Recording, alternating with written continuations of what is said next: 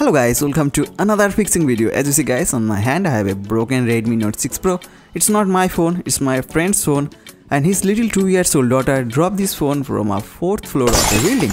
After the drop, the phone stopped working, its display completely shattered, also the phone bent. So today in this video, I will try to fix the phone. So guys, let's get started.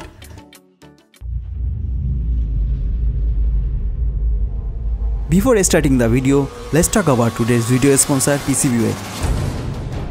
If you guys want to make your own printed circuit board like bare PCB, assembled PCB, flexible PCB or advanced multi-layer PCB like this phone PCB for your project, now you can make it easily using PCBWay. Click the link on the description below. It will take you on PCBWay.com. There you can order your own custom PCB. They took only 24 hours to build PCB and ship all over the world. And if you are ordering it for first time, it's absolutely free. Before opening the phone, I put some plastic tape over the broken skin to protect my hands from the broken glass. Next we're going to remove the SIM card tray from the phone, which I always forget. So make sure you remove the SIM card tray from the phone before opening the phone. Next, using a pry tool like this, we're going to open the back cover of the phone. This kind of pry tools is pretty cheap. It's $1 or $2. I will leave a link of the pry tool in the description below. So guys, check the description. This is Xiaomi Mi A1 and its back cover is screwed with the phone frame. Newer phone don't have any screws, probably they want to save some money. After a few minutes of struggle, I able to open the back cover. The fingerprint sensor is attached with the back cover and connected with the logic board using a fragile flex cable, which can easily damaged while opening the back cover, so be careful. To disconnect the fingerprint sensor, display and the battery, we need to remove two metal plates which is held by 3 Phillips head screws.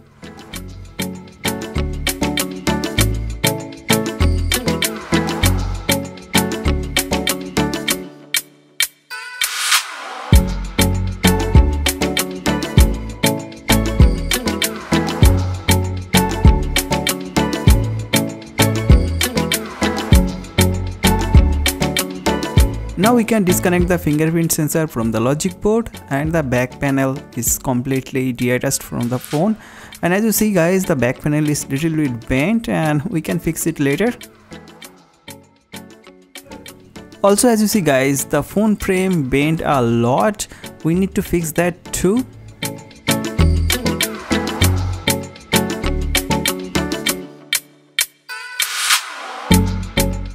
This is the display connector. We disconnect it. First we need to disconnect the battery connector, which I forget. So here is the battery connector. I disconnect it from the motherboard. Here we have total 6 screws which we need to unscrew to remove the charging module and speaker.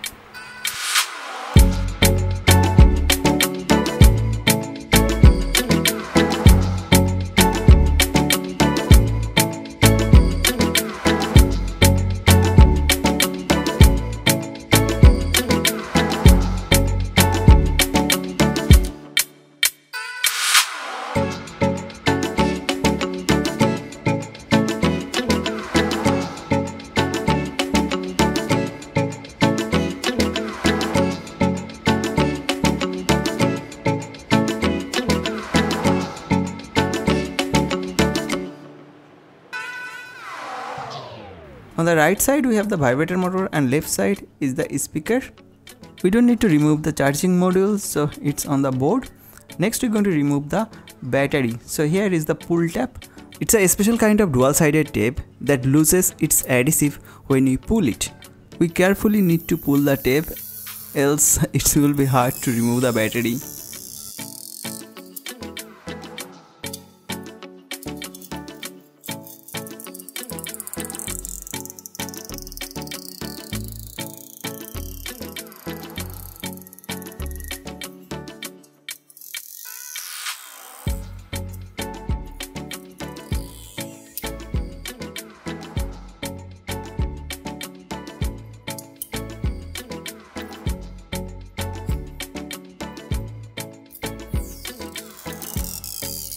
I successfully able to remove on pull tab, but another one torn from the middle, so I am not able to remove that pull tab.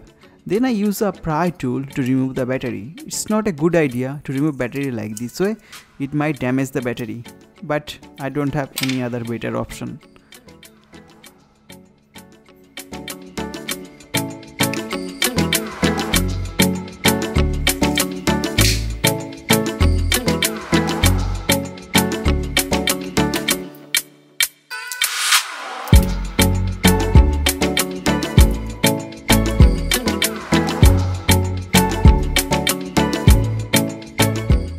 The battery is little bit bent, but it's not a big issue.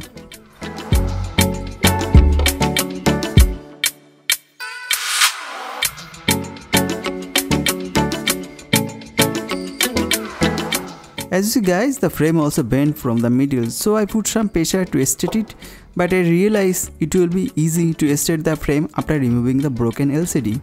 This flex cable is connected with the LCD and glued with the frame.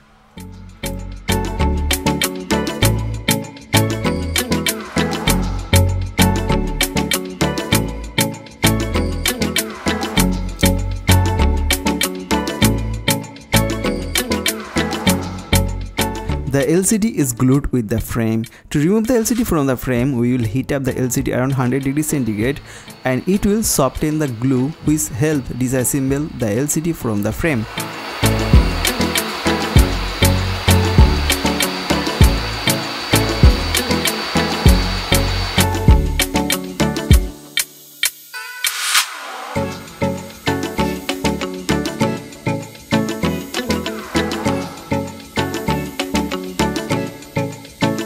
After heating up the LCD, we simply use a plastic spray tool and insert it in between the frame and LCD.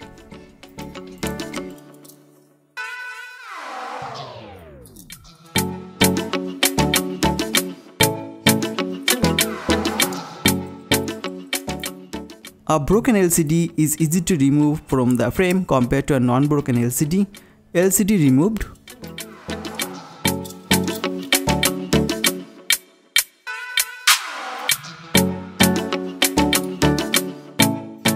Now it will be easy to straighten the bent frame.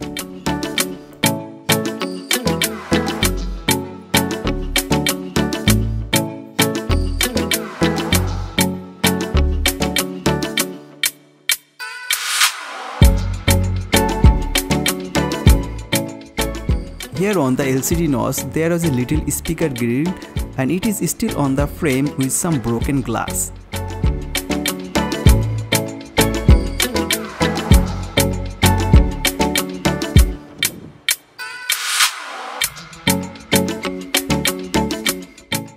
This is the little earpiece grill. We need to place it on new replacement LCD panel. I bought a new aftermarket LCD online around $15. The quality is quite good. The original LCD price is around $30 to $40, but at this price point I think this is a good LCD.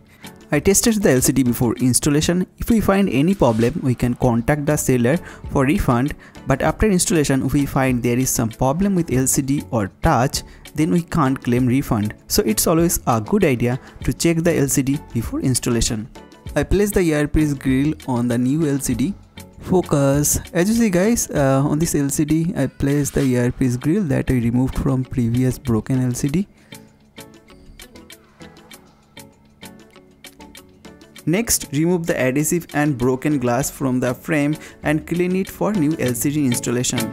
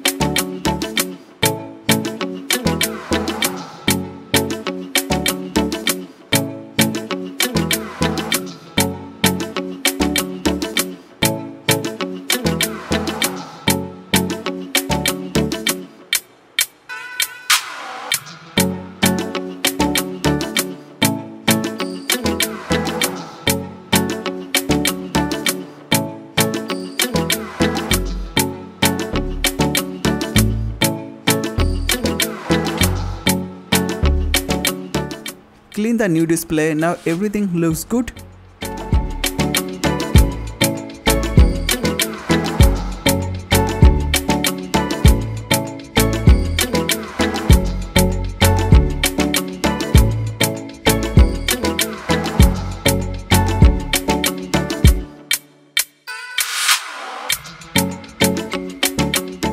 Next, we're going to glue the LCD with the frame using E8000 clear adhesive.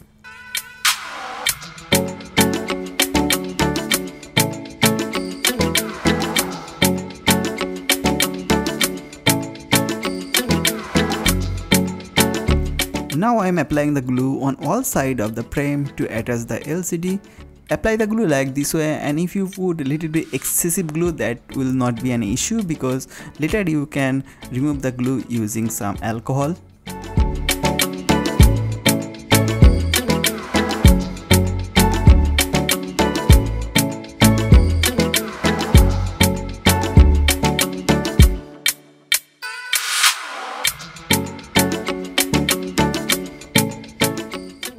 Within couple of minutes, we need to place the LCD on the frame, else the glue will start to dry.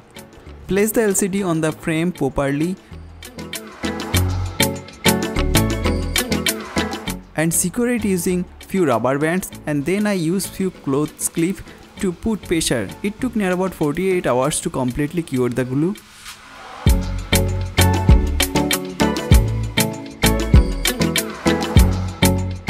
A few moments later. After few hours later, I remove those rubber bands and clips, then clean the extra glue.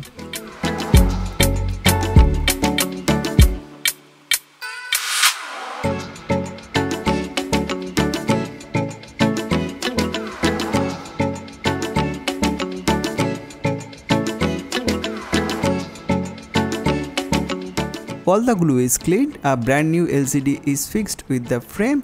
Now we're going to connect the LCD connector with the logic board.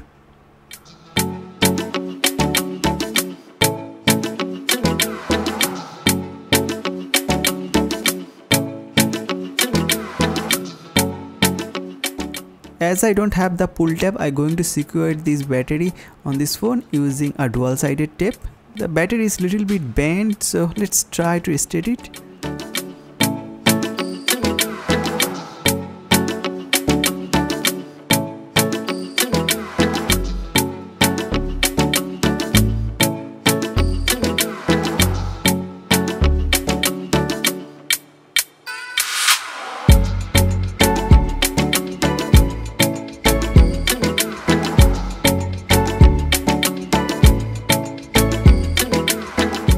After properly securing the battery using a dual-sided tape on the frame, we're going to screw the vibrator and speaker module on the phone.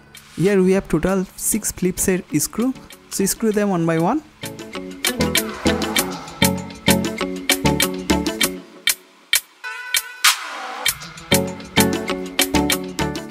With the fingerprint sensor, let's connect it with the logic board.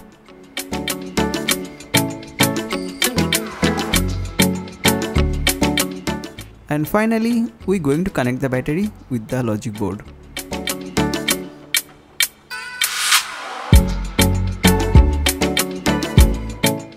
Next, we're going to screw those two metal covers to secure those flex cable connector.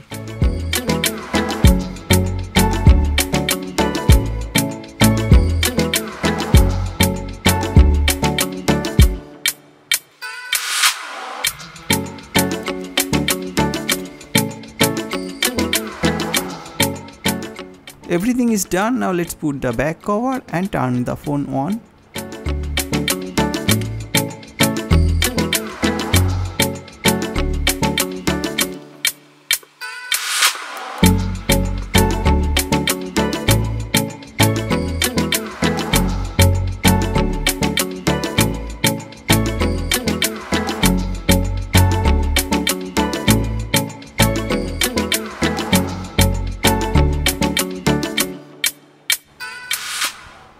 As you see guys, the phone is turned on. Let's clean the phone for any dust or any fingerprint.